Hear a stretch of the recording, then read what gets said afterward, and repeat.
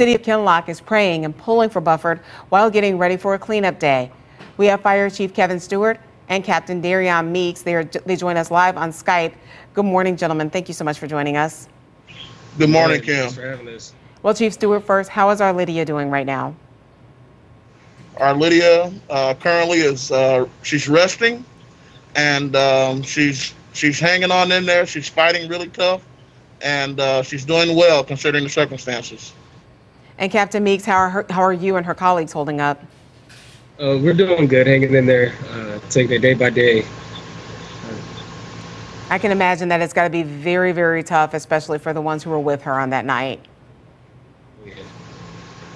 Yeah, you know, I really commend my guys. They've really banded together and are really taking care of one another. We're all standing tough and standing 10 toes deep for our Lydia, you know, and we know she wouldn't want it any other way. She's a fighter. She's a strong young lady, and we're going to see her all the way through till she reaches her 100% recovery. And Chief Stewart, when you think about that little boy all the way from St. Charles raising money for her and her family, what do you think? You know, Cooper is a special young man, and my lieutenant went out there and he was sworn in as an honorary firefighter for the Kinloch Fire Protection District, and so he has a special place here at Kinloch. And Cooper, if you're listening, I'll be waiting for you to report in for duty, sir.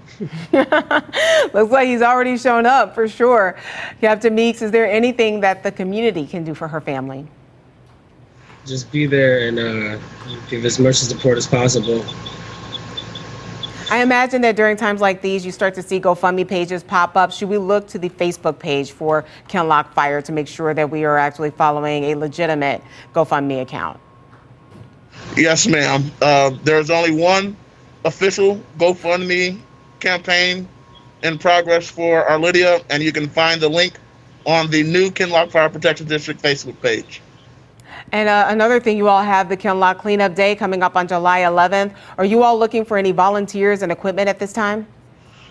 That is correct. Our wonderful state rep, Rachel Prouty, is organizing this event, and she is requesting volunteers to come out and support the event. If you go to the new Kinloch Fire Protection District Facebook page, you'll also find the flyer and the link to sign up to volunteer to come out and help with the cleanup effort that she is sponsoring and hosting. We're supporting Rachel Prouty. She has proven to be true to her word.